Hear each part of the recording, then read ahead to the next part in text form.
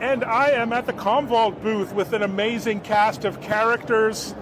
Really excited to dive into all things Commvault here at RSAC. Michael, maybe start with some introductions. Who are you and how's your RSA this week? All right, Michael Stempf. I'm a Senior Director of Product and Ecosystem Strategy at Commvault. And as you can tell by my voice, it's been very good. Lots of conversations, amazing amount of people here. It's been a lot of fun so far. It's a lot of fun, a lot of learning. What's your portfolio? What's your job at Commvault? What's your mission? Sure. So deal with strategy for the company and how we integrate with different partners, different ecosystems around in the area. So that was one of the ways that we brought in Clean Room, which is one of our new announcements here this week, is Clean Room Recovery, which is a partnership with Microsoft. So we can enable testing of your cyber recovery plans, your tabletop exercises, into a unified place that's easy to set up, takes away all the complexities, take away a lot of the costs associated with that testing. Phenomenal. Well, it's an amazing proposition. I want to dive into it. Michelle, sorry to put you on the spot here as a customer, but thanks for volunteering to do this chat. Maybe introduce yourself, your interesting role. It's a bit of a hybrid CIO, CSO, if I understand, and your team. Sure, great. So my name is Michelle Bushman, and I'm what I like to call a full stack CIO. So I manage the role of CIO, CISO, and CTO for American Pacific Mortgage. We're a top 10 mortgage lender. We lend across the United States, and our mission is to give Americans the dream of homeownership. Yes, my role is a little bit unique. Not only do I house all three of those responsibilities, but I also grew up on the business side. So I've actually done just about every operational function in the mortgage process, which gives me a unique, a unique perspective on where our risk lies and how our operations work.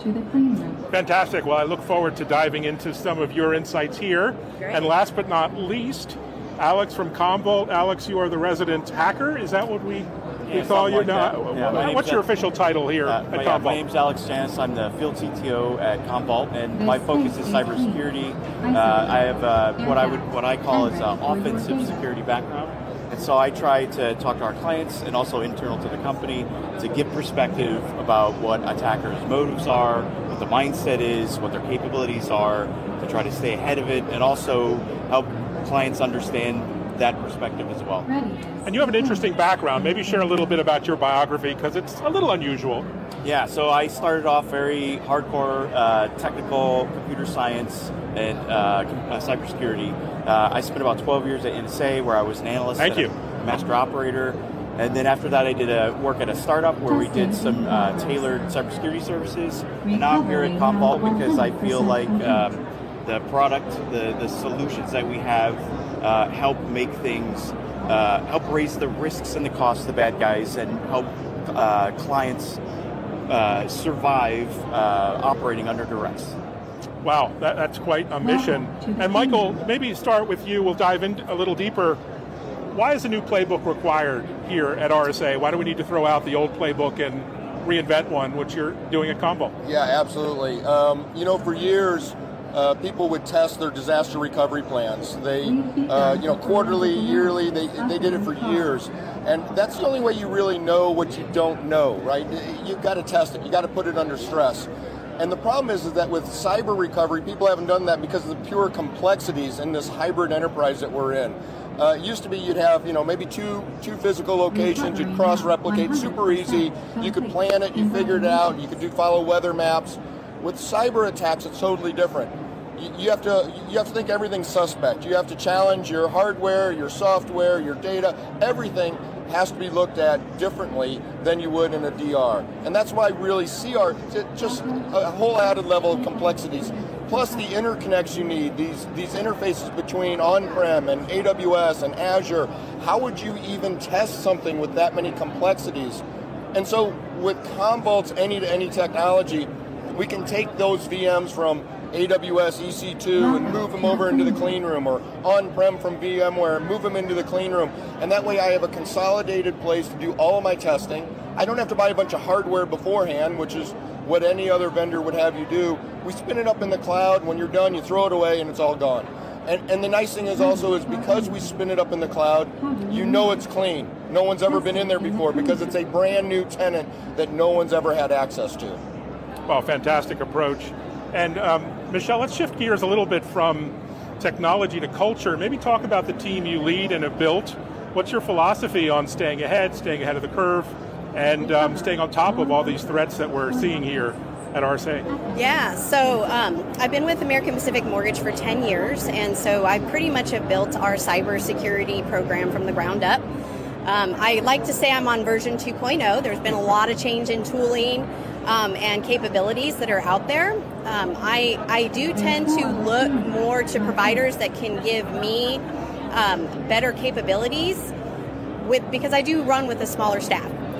So, I do look for partners that are the best of breed technologies in different areas to make sure that, I have the assistance I need and the security level I need. And I will tell you, from a cultural perspective, it took a long time to get there. Yeah. When I first started at American Pacific Mortgage, I was always talking about, let's move our email to cloud.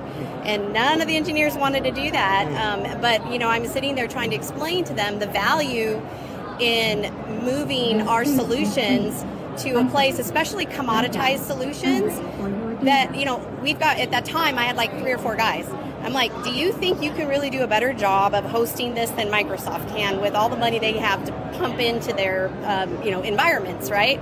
Same sort of thing from a backup perspective. We were originally a Commvault customer where we had an on-prem solution. Once they actually had their SaaS offering, I'm like, let's look at this. We're going to move over to that. And wasn't quite so much pushback at that point because they saw the value of it. And I will tell you, with COVID, the understanding of why Michelle wanted to move things to the cloud was like a big light bulb for a lot of them to say, wow, we were able to go off-prem. I had already moved everyone to laptops. We had most everything externally accessible via the cloud. We just basically moved everybody off. The only thing we needed to do was to make sure we had enough bandwidth into the data center for the VPN connections, because they would significantly increase when we sent people home. But yeah, building the culture. The other thing I would say, which is super important, and maybe this is what makes me a little unique as well, having both the role of the CISO and the CIO, is those teams all need to work together. They shouldn't be offensive. One of the biggest, I think, accomplishments I feel that I've done at APM is the build of our engineering team. It's amazing. If somebody were to come in from the outside and hear some of the conversations and the conflict that we have, they'd like, whoa, what's going on here? But that's exactly what I wanted, to build the trust amongst the team. Everybody has a voice. They all come from different perspectives and different thinking. And by having that, that great healthy conflict, we can come up with the best decisions. And I do rely on my team significantly because I'm not the technical practitioner. But I always tell them I know a lot and I have a deep Rolodex. But culture matters, and that teamwork. Wonderfully well said. Congratulations on all the success. And Alex, you're in the field as a CTO, getting your hands dirty. What are you hearing on the front lines of cyber defense from customers, but also partners like Microsoft and many others? I'm sorry, I couldn't hear part of what you said. You said something about hearing something? What are you hearing from customers and partners firsthand on the front lines of cybersecurity? What are they telling you on the day-to-day challenges, their desires, requests? What are you hearing? Yeah, I think that the problem is pretty well understood, but I think that there's always like a struggle to explain the problem upwards so that the decision makers who are investing in their companies, investing in your team, understand like what they're up against. So, for instance, if you look at like the amount of money that ransomware criminals, cyber criminals make, it's a huge amount of money, and that's only a small portion of cyber crime. The billions of dollars, and I don't know what your budget is, but I guarantee you it's not anywhere near even half of $1 billion, right? No. Right, and so that's the thing that I feel like we look at this. There's a lot of great stuff out there, but it's all very technically focused. But like the stuff that you were saying, I think is more important to focus on the people, the culture.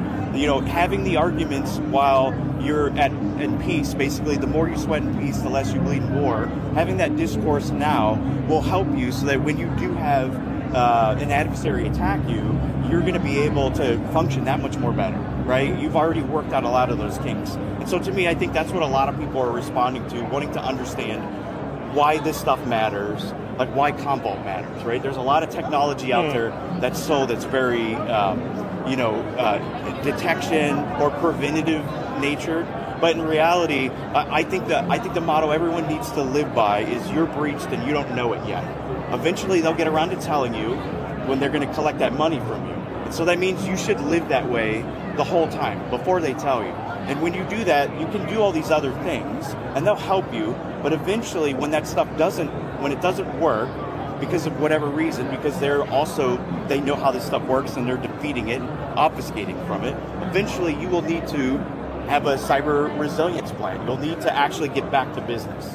And so that's what I think everyone is responding positively, understanding what really matters and knowing that there's something that will actually focus on getting you back to business. Well said. Wow, really great insight.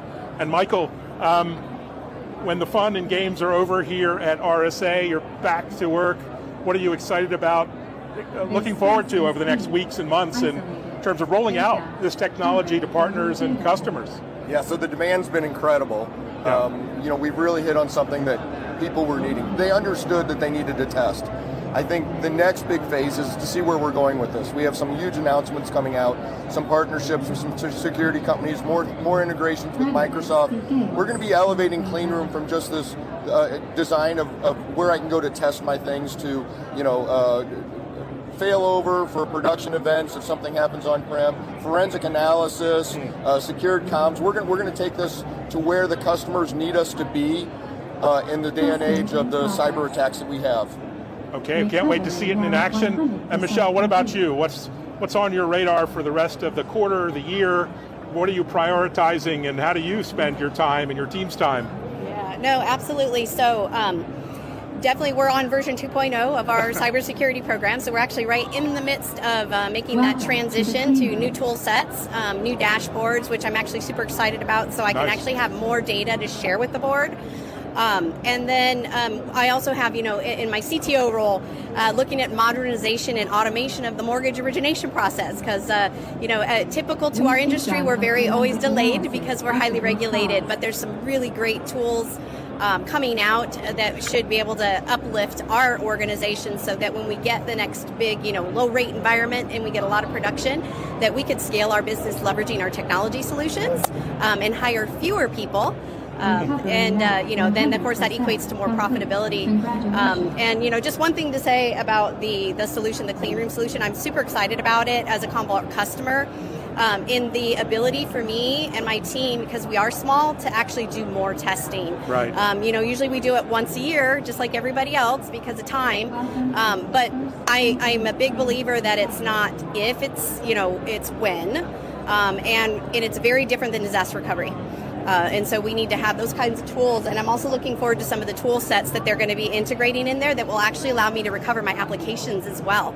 So that the time to rebuild your entire infrastructure reduces significantly so that we can keep the business operating. Such important work. Good luck. Onwards and upwards. Thank you. Have a great RSA. And what about you, Alex, on a final note?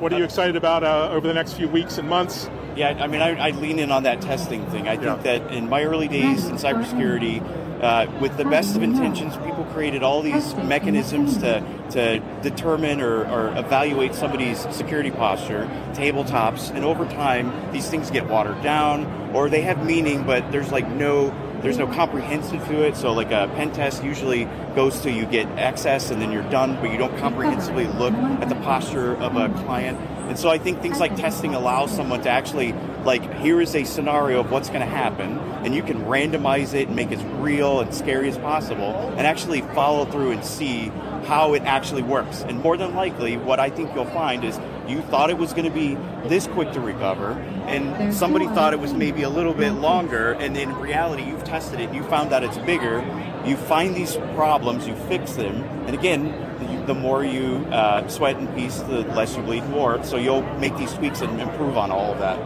Well said. Well, thanks guys for being on the spot here, live, with all the chaos and the noise and the confusion. Appreciate your insights, and congrats to the amazing work you're doing at Commvault.